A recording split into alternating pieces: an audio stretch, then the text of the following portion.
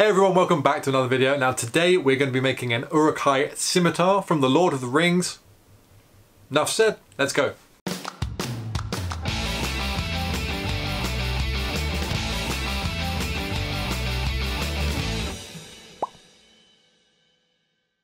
Now I have a little confession to make. I have been working on this prop without you guys. I know, I'm sorry, but I did start this project and I wanted just something to work on without having to present a camera and everything like that. But I'm going to bring you guys along for the final parts of it, which are going to be very exciting.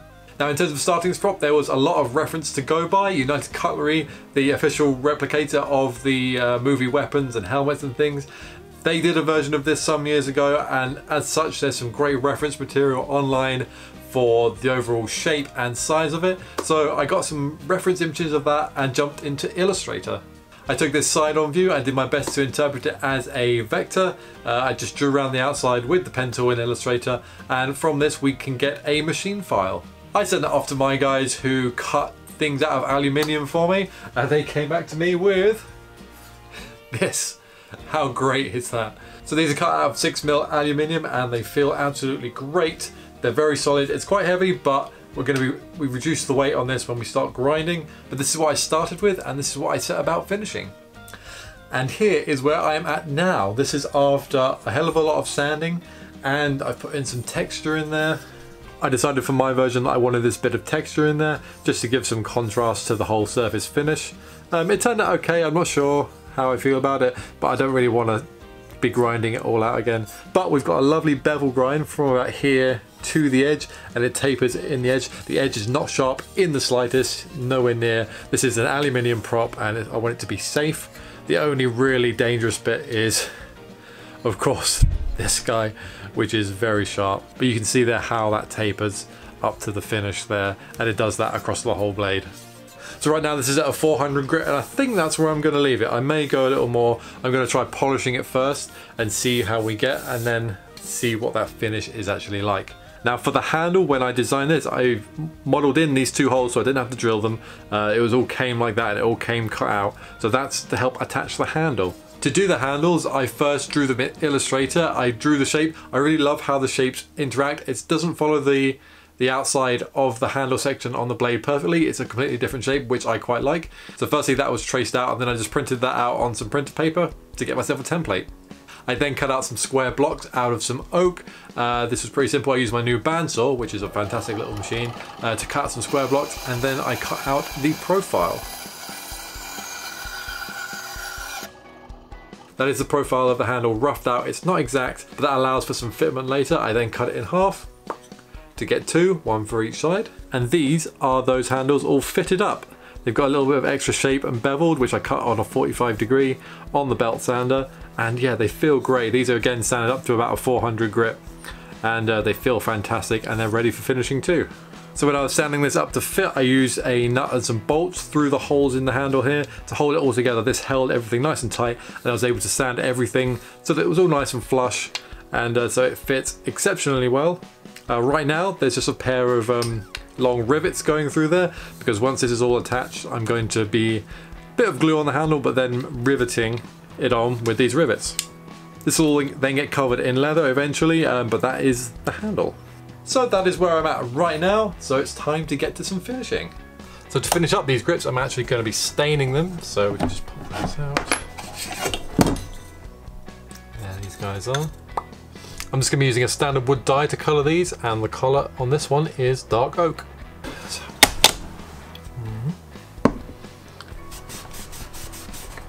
Ooh. Alrighty. So there we are, that's all done. I just got to let that dry. It's taken really well on the ends. It's not quite as dark as I would have thought, but for this project it is okay. Now in terms of finishing the blade here, like I said, I've gone up to a 400 grit and I'm quite happy with that, and it's looking pretty good. We could keep going all the way up to the thousands, but I think it'll be fine to go ahead and try polish right now. So I'm going to go up to the mop and try putting a polish on it.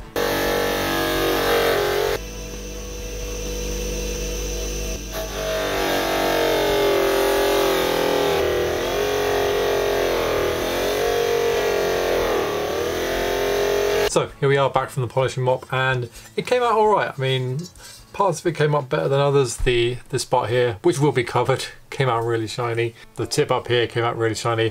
But now I'm just thinking, it's probably worth just going up a few grits. It won't take too long just to get that shine up. So now I've gone up to 800. I really quite like the finish there, but this is looking very clean for an Uruk Hai Scimitar. Like the reference photos, they're very kind of pitted and rusty. That's obviously very hard to get with aluminium because it just won't do that. With steel, obviously you could get that. You could leave it and let it pit and rust and sort of do your best to enhance that. But on this, we've got to try and like just forge that finish. So I'm gonna go and have a go at putting some more texture back into this smooth finish. What I'm thinking right now is using something like sandpaper or some bits of wood or bits of stone, and simply using a soft hammer and striking it on there to see if this will leave an indent. Because the aluminium is quite soft, it should pick up some of that. Again, this is just going to be an experiment, so I'm going to go up and use the anvil so I've got something good to strike against and see if we can put in that texture. So this is literally smashing pieces of stuff against the blade with a rubber mallet. I was using bits of tile, that sandpaper. Now I'm just going to go back in with the fine sandpaper and see if we can just take off some of these ridges on the pits. And there we are. Now I'm much happier with this finish. That's sanded up right up the grits and then polished. I even got some of the texture in there, and I think that'll pick up the blackening very well and add some nice contrast to this. This is now all prepped, ready to use that aluminium black to get a nice dark color. I'll have to degrease it first, but I've got to wait for a nicer day because it is absolutely horrible out there. It's being down with rain and I'm not doing it in the rain.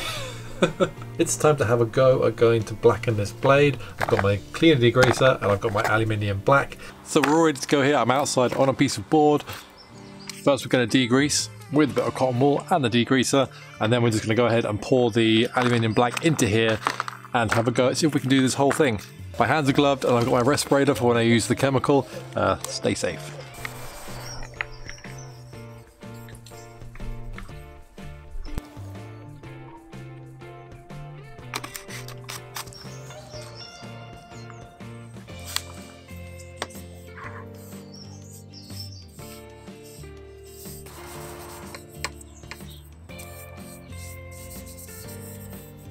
So the grips just need to go for a polish and then they'll be ready to attach.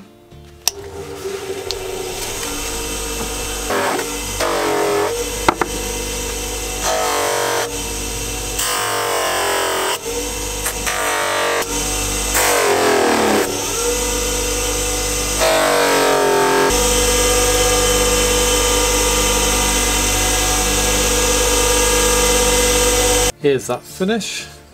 Now I'm just going to give this a quick polish too.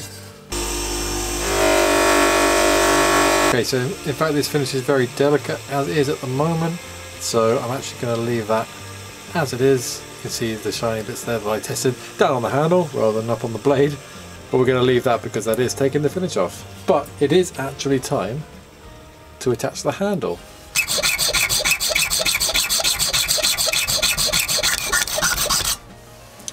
Whew.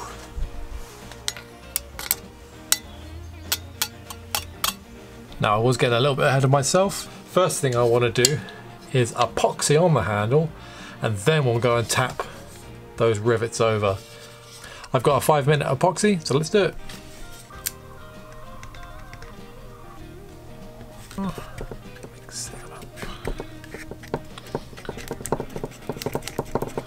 This stuff doesn't smell very nice, but it'll do the job, no problem. Oh.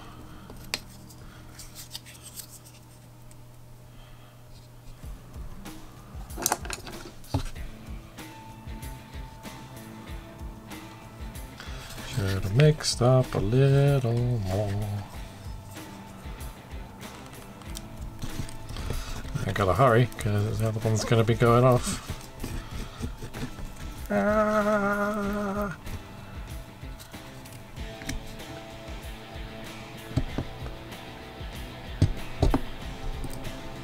Yeah. Now we just let that go off. My glue here is dry, so let's unclamp it and have a look. that is looking great. Those rivets have glued themselves in there, but we're going to tab over the end anyway, and then that'll make sure this handle absolutely does not come off. But oh, this is shaping up good. Right, let's go tap these over. Now I am very pleased with that. Probably left a little bit too much on there before doing it, and yeah, they stick out a smidge, but it's all going to be covered in leather anyway, so that doesn't bother me, and I think that's a pretty good job on there. Yeah, one thing that hasn't gone too well is the blacking of this blade.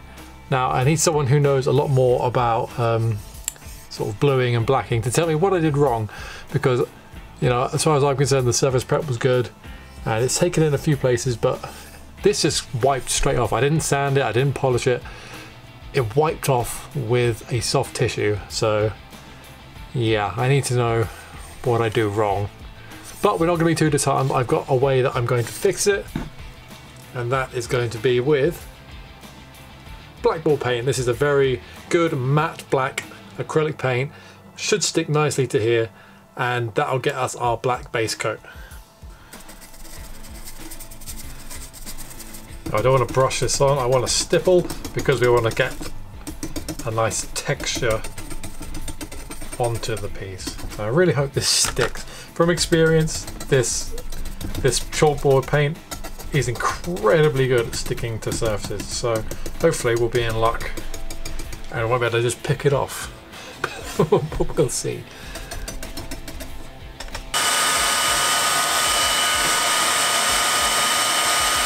This paint really is such a good paint. It sticks so well. It's hard to describe how well that sticks on there and doesn't want to scratch off. You know, I've used quite a lot of paints, and this really is one of the best I've ever found to actually stick and stay stuck. So it is time to go in with some weathering. I've got my water mixed with oils here. It's my two favourite colours there, but I also bought some others now. I've got a burnt sienna and an olive green. If you look at all the reference for this piece, it's got a bit of a green sort of tinge to it, as well as that rusty kind of overall thing if it's rusted steel. So that's what that one's for. And then we're going to try and give it a green sort of tinge with this one. Hopefully this one's light enough.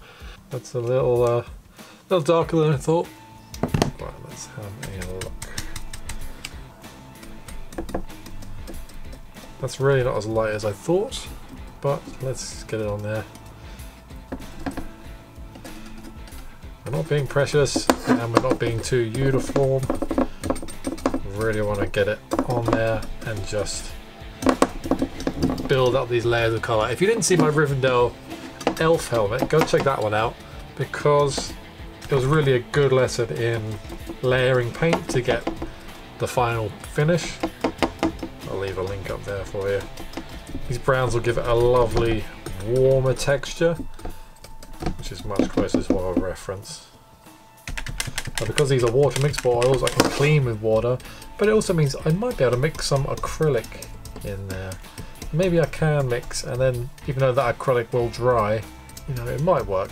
Who knows? That's why we do these things, we try. I'm going to try a bit of these Vallejo Model Air. They're very pigmented, they're quite runny, they are acrylic, but I want to try and get some more rust colour, so maybe these lighter ones will help me. Okay, that is doing the trick, look at that. So it turns out for getting a base colour down, I'm really enjoying these acrylic colours, so I'm just going to work a bit more on these and then go over the top with the oils. That green is great. That green is so good.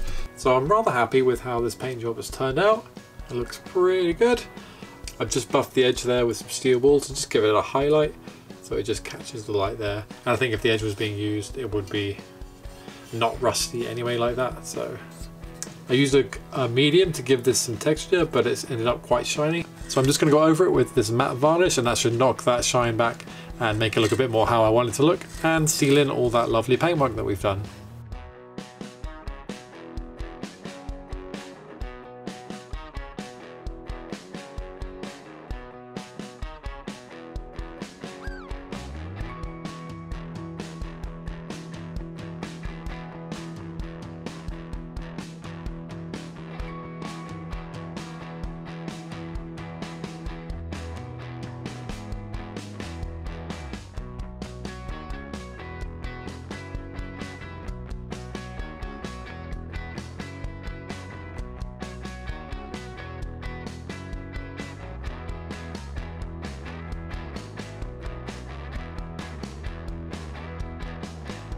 So there we go, there's the leather wrap all done. It was a little tricky to do and I had to sort of glue as I went and pull it tight. It's turned out okay, there's still a few marks here and there, but I'm going to go in and weather over the top and do a final weathering pass over everything, tie it all together, and then we are done.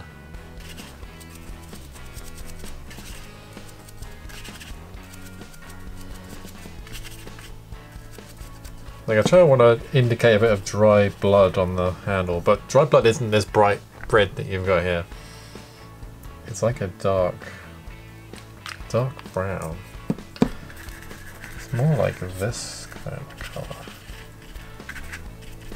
Yeah. I really want to make sure all these edges are painted, because this is a real giveaway that it's just been freshly cut. Now that looks very, very grotty. Ugh. I think I'm going to knock some of that paint back if I can, with a bit of sandpaper, and we'll see how that looks. But I'm just going to let that paint dry. And one more weathering coat on the blade.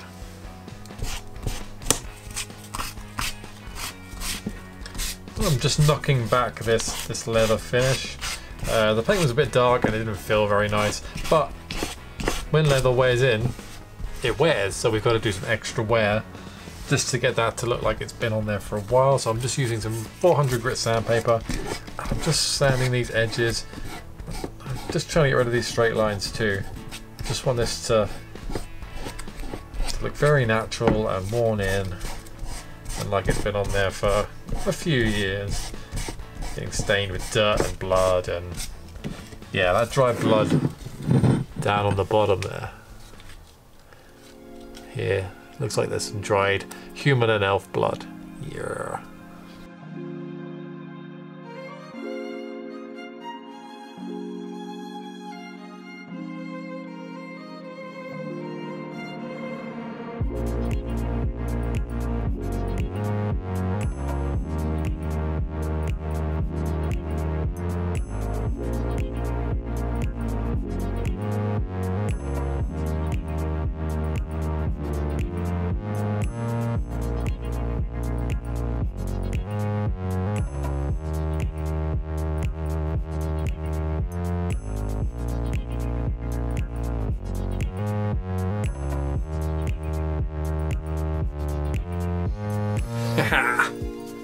So there we go guys, that's the Uruk Hai Scimitar complete.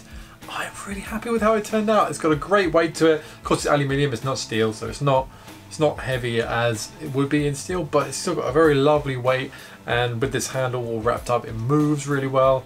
Again, it's not going to cut anything, it's blunt as anything. If you hit something, it probably will deform because aluminium will do that. Like I said though, this is a lovely prop piece that's just going to go on display. I'm really happy with the handle. That turned out really sort of grotty and old looking. I did give it a little bit of oil just to help sort of just, you know, make it a little softer, cinch it all in. Yeah, and that looks fantastic. As you saw, we had a few hiccups along the way. That blacking did not take, and we ended up using paint. The paint finish has turned out really great. It's got some subtle, just sort of rusty kind of effects in there. And yeah, overall, I am very happy. Now, in fact, if you'd like to make your own, I am now selling these as kits. So I have a few of these in stock. These are the exact same blank that I used, cut out of 6mm aluminium. So you can grab one of these over on my Etsy shop. The link will be in the bio down below. With this, you'll get one of these, a set of handle scales, some rivets for the handle, and that strip of leather from here, which I've yet to cut into strips of leather, but a piece of leather too. So do go and grab one if you'd like to have a go, but otherwise, I will see you guys in the next video. I hope you enjoyed this one. Stay safe everyone, take care, bye bye.